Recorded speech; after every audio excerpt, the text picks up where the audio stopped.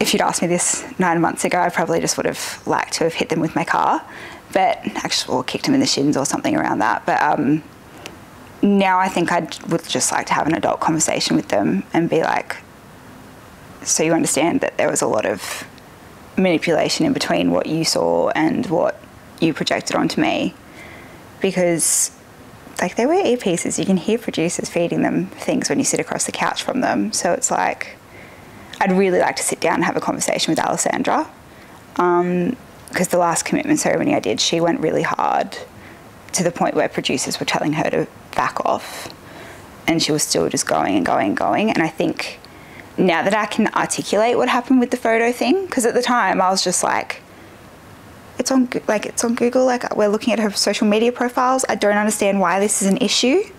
And that's why on the show you see me being so like nonchalant about it, because I'm like, I don't understand the issue here. And I couldn't articulate on the couch because they literally just came for my jugular and I couldn't get a word out. And I couldn't explain myself because I didn't understand what was wrong.